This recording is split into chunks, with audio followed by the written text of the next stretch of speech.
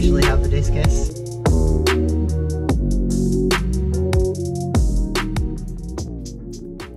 So, Discus, let's do it. It's been a lifelong dream of mine to have a Discus tank. I've got a lot of things like these Java ferns, which are ginormous. So the light that I have on it is actually not a plant light, it's just a regular light. We're gonna try and grow plants with it.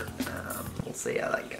I also have a bunch of rosy bulb tetras in there at the moment, just to get the water nice and bacteriaed. I put the sand in there a while ago because when you put sand in there, you gotta wait like 48 hours for the cloudiness to go away. That filter is not the filter that I'm gonna be using. I've got a massive canister filter that will go probably right there. All right, all the rosy bulbs are in the water and they'll stay there until I sort out where they're gonna go.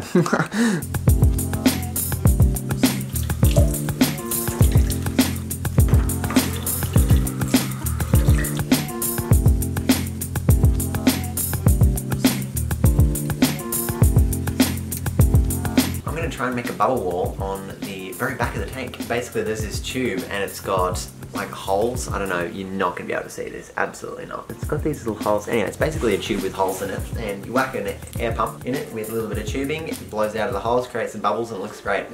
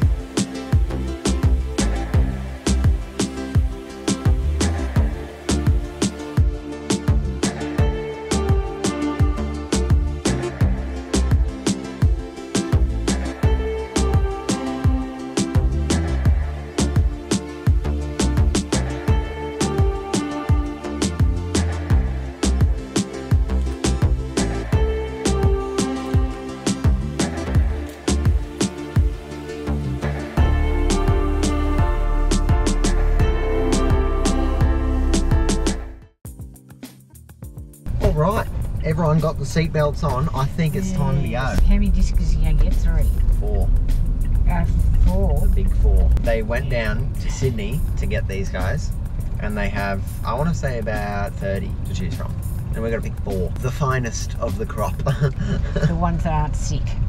Well, hopefully none of them are sick. Come on, get in front of the L plate too. Oh, you'll love to see it. Imagine being an L plater. Now these Discus like to be very, very warm. 28 to 30 degrees. And I know how to get here. We're not going to get lost like we did when we got the axolotl. I don't know how much they've priced these ones at. Maybe I should have asked that before. Before you made your heart Before I made my decision. Oh, that's a park and a half right there. Look at that. Oh, that's us. Oh, in the shade too. You'll love to see it.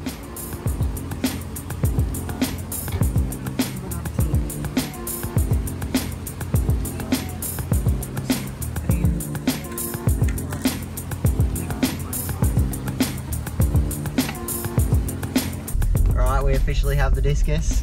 We're out of here. We got 3. I thought we were going to get 4, but they advised 3, so you know what? You know what thought did? Kicked his toe and he didn't.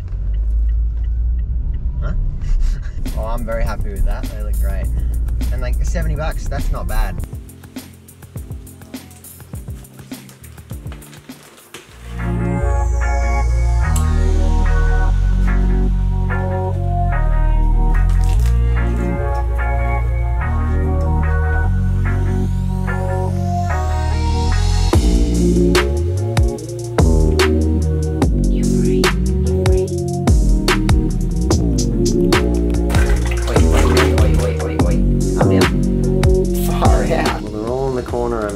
Oh, it feels so good to finally have them. Look at the snail, he's coming over to investigate who are the new predators in the tank. And here we have a snail in its natural habitat, approaching its prey.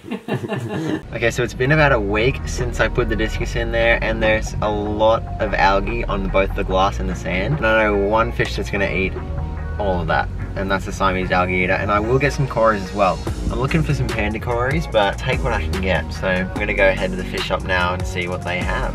Alright, so we've got the bags acclimating at the moment. As you can see, these are some beautiful Julie Corys. Siamese alligators as well, because as you can see, I'm not sure if the camera's going to pick this up. Yeah, oh yeah, definitely. Especially on the sand there. I haven't actually cleaned the tank at all. You can see all this stuff here. Hey guys, how's it going? They've settled down really well, by the way. They're really chill, and now when I tap the tank, they know it's time to eat. As you can see, some of these plants haven't stayed down properly at all. This has been a big fail for those, so I'll probably move them downstairs. But I did get some more Amazon swords today, because they were really cheap and looked really nice. But yeah, this is what I'm at the moment. It looks like it's going to be an Amazon sword, Java fern kind of tank. They're really chill now. After the first couple of days, they were really nervous and they were very timid, but now they're comfortable and happy and used to the environment, and yeah, they're thriving. Their colours have popped out so much more, especially this red one here. So I've done a bit of maintenance on the tank, just some basic stuff. I got rid of the plants that were floating that hadn't stuck down in the sand. I think it's time to get these fish in.